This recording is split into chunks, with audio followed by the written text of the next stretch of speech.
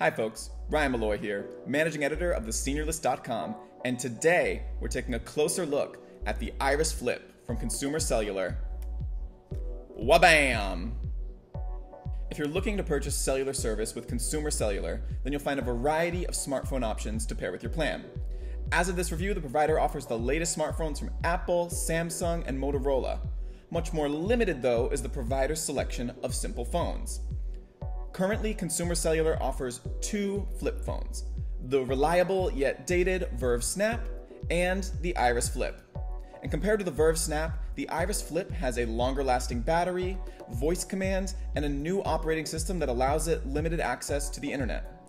All of these features come at a pretty small markup, with the Verve Snap costing $59 and the Iris Flip costing $69. That said, Consumer Cellular allows you to bring your own phone to their network, opening up your options. So this raises the question, is the Iris Flip worth it? Before we dive into this review, I'd like to remind you to hit the subscribe button below, and if you want to see more footage of me testing out other phones and medical alert systems, be sure to also check us out on TikTok. Alright, let's get into it.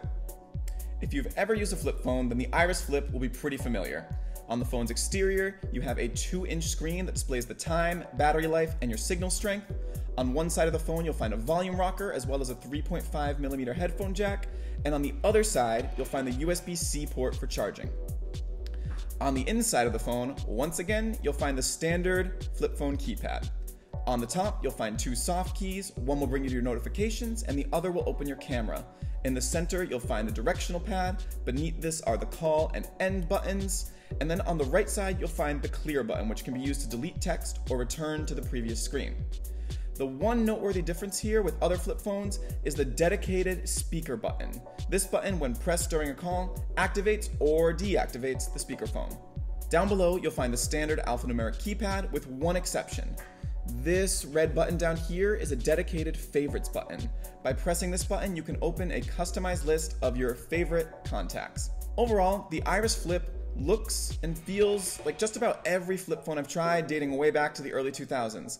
Naturally, that's not for everyone, but if you want durable simplicity, then this phone has got it. To test the Iris Flip, I made a series of test calls. And both in-home and on the go, I found that all of my calls connected easily with clear audio on both ends. I was also impressed by the speakerphone, which was particularly loud. But keep in mind, I do live in a city, Pawtucket, Rhode Island, to be specific, so I had full coverage from Consumer Cellular's 4G LTE network. If you live in a more rural area, you'll want to look at Consumer Cellular's website to see if they cover where you are. The Iris Flip is also rated M3T3 in terms of hearing aid compatibility. While this is lower than the highest rating of M4T4, I noticed no audio interference when I made test calls with hearing aids. As with any classic flip phone, texting is always a big pain point. However, the Iris Flip incorporates some unique features that make this process a bit easier. To send a message, you have two options. The first is your standard T9 predictive text, in which you use the keypad, type out the words based on your number, and then scroll through your options. Back in the day when all we had was flip phones, this was the best option we had. By today's standards though, however, it feels really dated and clunky. Luckily, the Iris Flip has voice texting, so whenever you're typing a message, you can hold down the center button, and this triggers the speech-to-text function, which allows you to speak, and the phone will automatically type out your words. How are you doing?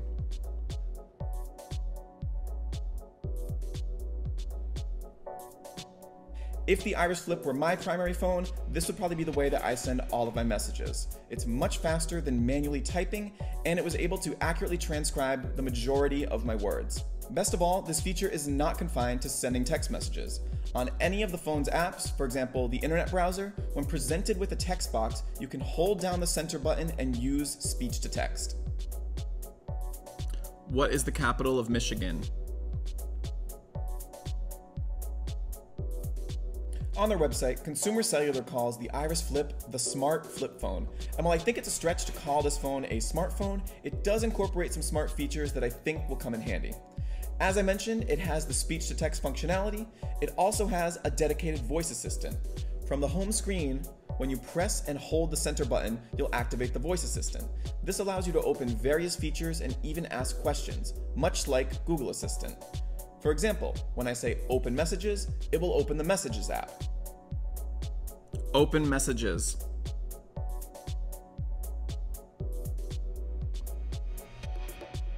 When I say open the internet, it will open the internet app. When I ask it a question, it will perform a search for my question and display the search results. What's the weather today?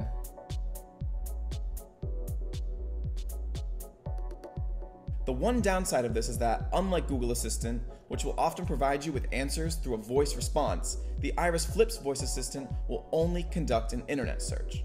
For example, when I asked my Jitterbug Flip 2 how many tablespoons there were in a cup, the phone itself responded, there are 16 tablespoons in a cup. With the Iris Flip, asking the same question simply opened up a search on the browser. I then had to use the clunky browser controls to scroll over to the answer. How many tablespoons are in a cup?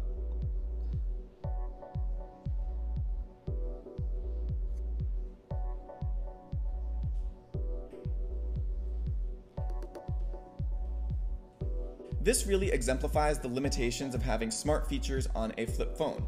While the built-in internet browser seems like a great idea, it's pretty cumbersome to use. In the absence of a touchscreen, you have to hold down the directional keys to slowly scroll through the pages. In addition to the internet browser, this phone came with built-in apps like YouTube and Google Maps.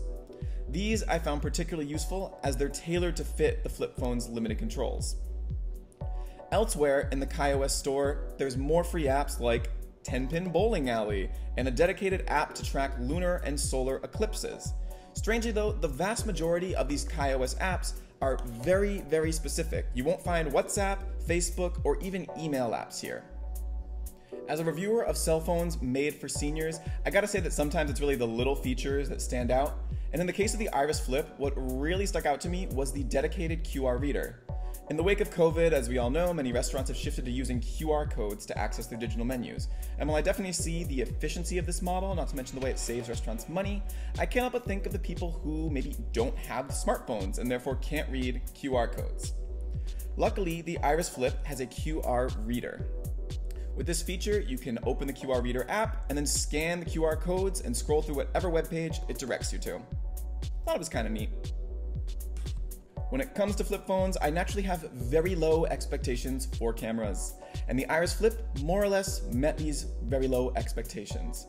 Its one rear camera is rated 5 megapixels, and the images I captured with it were pretty poor in terms of quality. Images taken in low light were rendered incredibly dark, and images taken outdoors in sunlight were usually washed out. Like most flip phones, no images taken with the Iris Flip will be photo album worthy.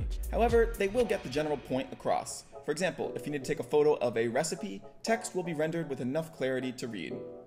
Unfortunately, the Iris Flip does not have a front-facing camera, so you won't be able to take selfies, at least not easily. The Iris Flip is currently available from a variety of brick-and-mortar locations, including Target and Walmart. However, I chose to purchase the phone from Consumer Cellular's website. The phone cost me $69 plus $12 for shipping, and prices are similar if you decide to purchase the phone in-store, just minus the shipping. I should also note that Consumer Cellular did not charge any hidden activation fees. The phone and shipping were all I had to pay for. Compare this to Lively, who, when I purchased their Jitterbug Smart 4, charged me an additional $25 to activate the phone, even though I activated it myself online. When paired with a Consumer Cellular plan, I had the option of paying as little as $15 per month for a cellular plan. However, since this plan only included 300 minutes of talk, I opted for their next tier of plan for $20 per month. This included unlimited talk, unlimited text, and 1 gigabyte of data. While Consumer Cellular does offer plans with greater data amounts, I figured that most of the users of the Iris Flip wouldn't be doing too much data-heavy tasks like streaming video. Additionally, since the Iris Flip supports Wi-Fi, when I used the internet in my home, I didn't use any of my data allowance. In terms of pricing, one thing to note with Consumer Cellular is that their monthly prices, as stated on their website, are including a discount for enrolling in autopay. With autopay enabled, your method of payment will automatically be charged each month. If you opt out of the autopay option, then your monthly bill will be $5 higher no matter which plan you choose. Here's what I liked about the Iris Flip. Number 1, its classic flip phone profile. Although the Iris Flip's design is limited, it will be familiar to most users. Next, I really appreciated the voice commands. These allowed me to open apps, trigger features, and most importantly, they allowed me to dictate text, which was vastly preferable to using the traditional T9 typing. It also had large tactile buttons, a large 3.2-inch screen, And there was also a simple activation process. When purchased through Consumer Cellular, this phone is shipped with a SIM card pre-installed. To activate this phone, all I had to do was call their support line. The Iris Flip also had a long battery life. In our test, it lasted 19 hours of talk time and 7 days on standby. And arguably the most important feature of this phone, it's $69, making it one of the most affordable phones we have tested. On the downside, we have the camera. Keeping in the tradition of flip phones, the Iris Flip's 5-megapixel camera captures hazy and grainy images. I also thought the internet, while I appreciate it being there, was a little bit awkward to navigate with the phone's physical keypad. But overall, I cannot stress enough, this phone is $69. If you want a phone that can use the latest apps and take high quality photos, you'll probably shell out the extra for a smartphone. If, however, you want a phone that can make calls, send texts, and perform the occasional internet function, then I would wholeheartedly recommend the Iris Flip. To read our full review of the Iris Flip and check out our updated list of the best phones for seniors, be sure to check us out at theseniorlist.com.